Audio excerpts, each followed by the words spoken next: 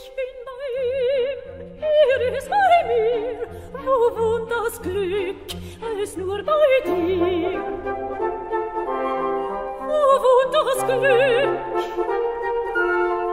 als nur bei dir? Ich bin bei ihm. Wo wohnt das Glück? Solista Diana Damrau este una dintre cele mai apreciate soprane de coloratură ale lumii. Puțini știu că cea care a ajutat-o să-și dezvolte vocea a fost solista de talie internațională Carmen Hanganu. Aceasta a îndrumat-o pe Diana până după terminarea conservatorului, iar prietenia dintre cele două este vie și în ziua de astăzi.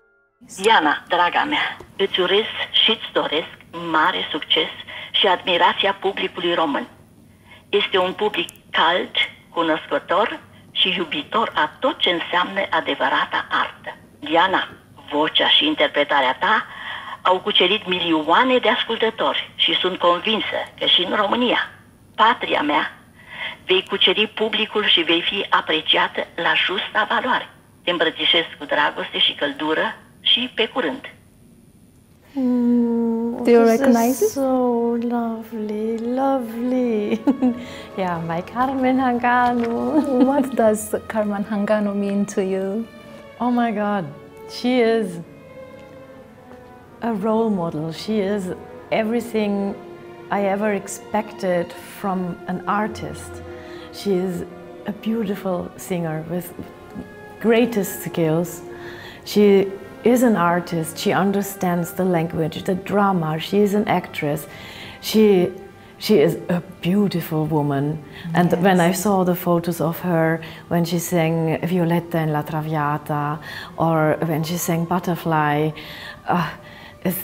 it's just always, you see, this is the character, and it's just stunning beauty and dignity and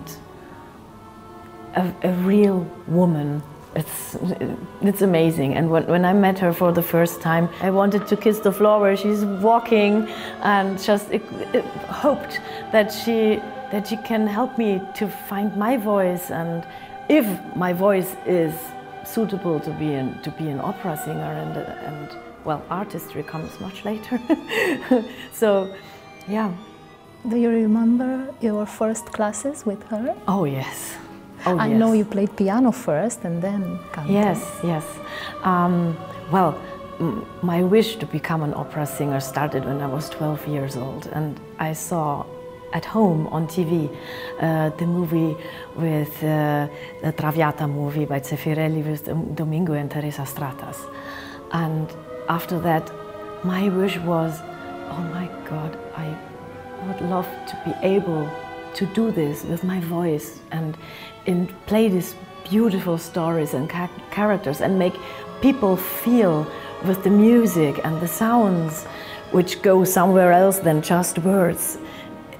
Just the cosmos of opera, if I would be able to do this in my life, it would be the greatest gift of all. But for that you need a teacher. So we started when I was 15. And I couldn't wait till that point.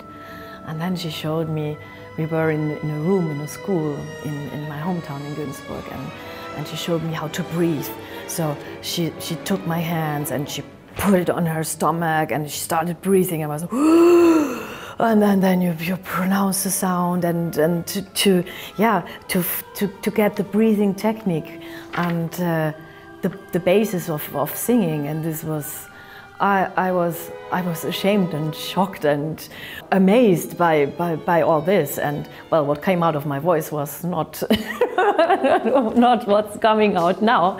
So it was a long way, and Carmen Hanganu always with her ears and her love and respect for the composers and for art, she always tried to polish a diamond, to really put me on the right track, that I can study, learn, and then later walk freely myself and find my voice and continue. Carmen Hanganu said in an interview that when you were 19, you had the exam to enter the Würzburg Conservatory. You had a great show there in front of the examinators. And when you were asked who guided you till then, you proudly said Carmen Hanganu. Is it so? Yes, indeed. It was amazing. I sang all the pieces and even more which were asked for at the audition, and after that I got applause, and I said, wow, you're so young, you just turned 19, and, yes. And who is your teacher? And I said, yes, it's Carmen Hanganu. And one of them, Mr. Peter Falk, he said, I know the name. Tell me about her. Tell us about her. So here's a chair. Boom. And I sat down and I gave an interview and told the story of the life of my teacher. Mm-hmm. And then, since I didn't know, normally you go to one of the professors, or you have already contacted a professor of the conservatory with whom you want to continue mm-hmm. studying. But we were like, okay, whoever takes me it will be fine. It will be fine.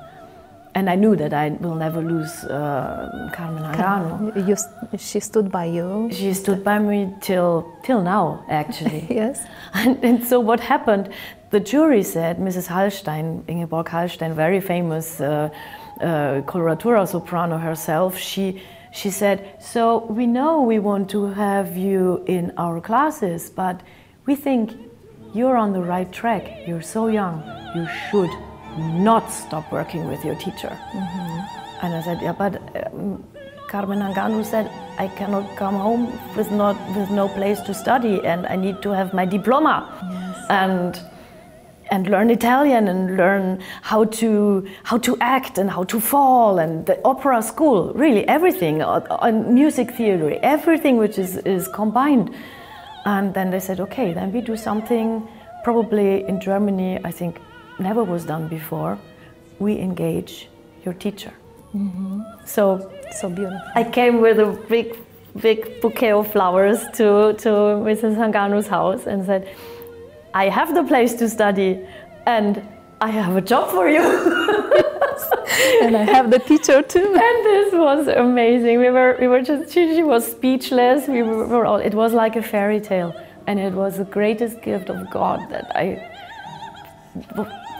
I was meant to meet Carmen Hanganu, and she to help me and to do this path together. It's so important, the teacher. Absolutely. It's the most important.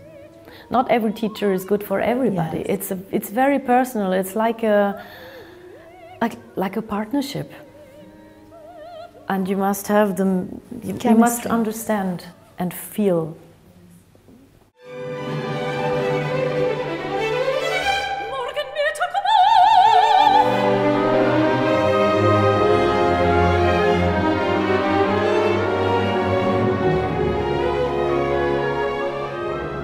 Also, Carmen Hanganu said in an interview that you kept your feet on the ground, even though your career is boundless.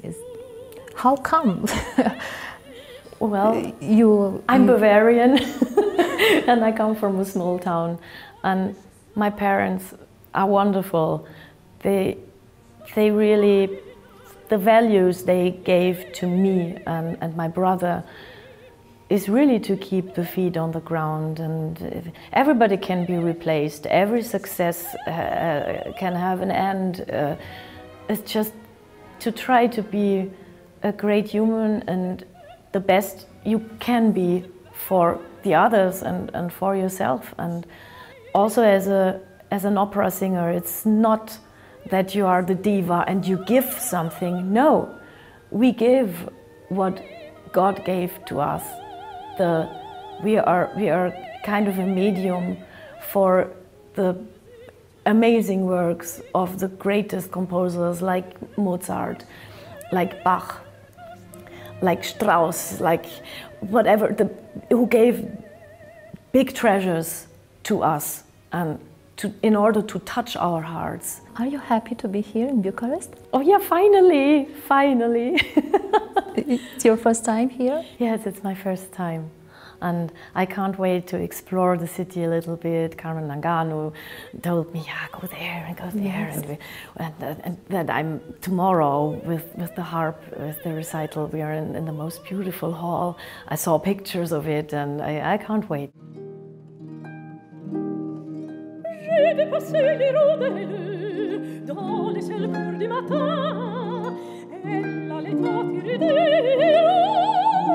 le pays où la peine, le pays où la peine, le soleil et le jasmin.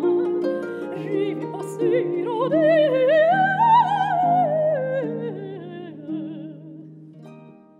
Well, Xavier and I, we met, we both had our debut at the Salzburg Festival, and I sang Voce dal Cielo in Don Carlo by Verdi, and he played the harp with me up there in the wings of the opera, and yeah, and we became friends. With his wife I studied in Würzburg, so coincidences, and one day Xavier told me, you know, it was the time when he played at with the Wiener Philharmoniker at Vienna at the Opera House. He did solo things, but he started his solo career, and he said, "Do you know, I can play also songs with the harp." Come on, let's see that. And since he's French, he knows the French repertoire. He's used to accompany voices and listen to voices, and he has a great love for poetry and the whole repertoire. So we dived into our scores and made a real session, you would say, in pop music. We were just trying this and this and this and this. And then, well, now we have, I think, our 4th or 5th program where we're performing. And it's a great friendship, and it's a great musical friendship. Snowflakes falling down, they dust our gentle slopes. Put on your wintry gown, but leave me my sweet home. You will sing also with the LSO orchestra. How do you feel about that? Oh, well, it feels like, I think it feels like Kate Winslet on the top of the Titanic. Yes.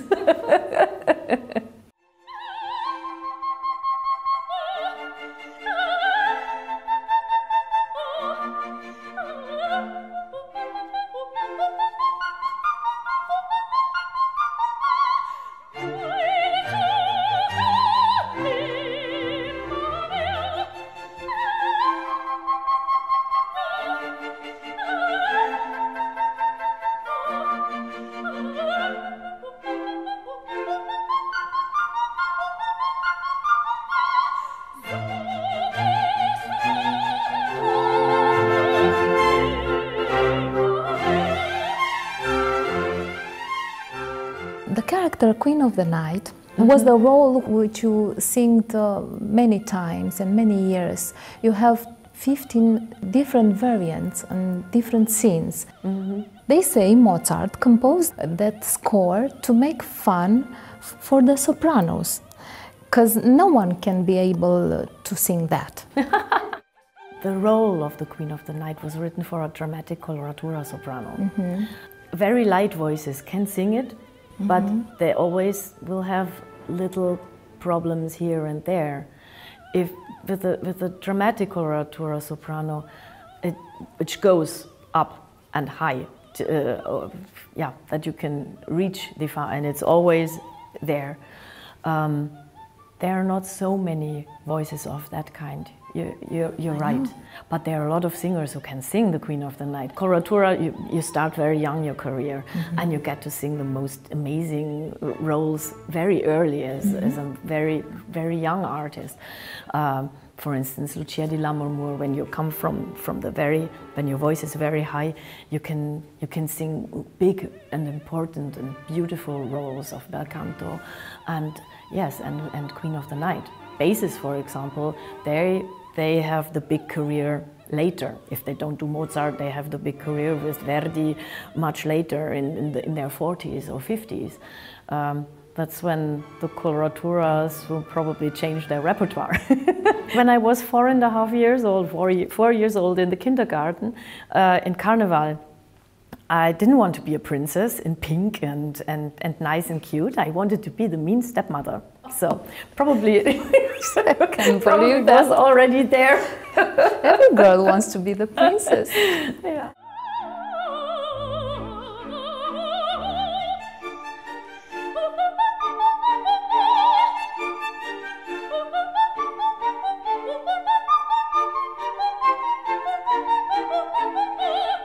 I think what is said that Mozart made fun of his mother-in-law because she was angry, and then she screamed, and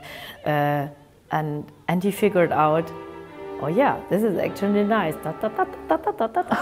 Do you think he composed that for her? He composed that, and well, he had two wonderful coloratura sopranos in his family, so I think he made his wife and her sister sing this role.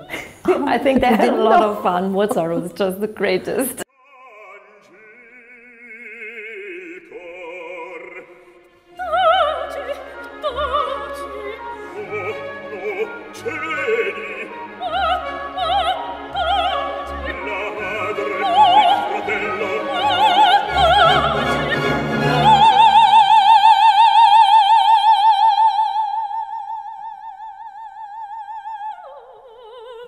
You work a lot, you have a very busy schedule, and I know you have family. Yes. I know you have two boys, Alexander and Colin.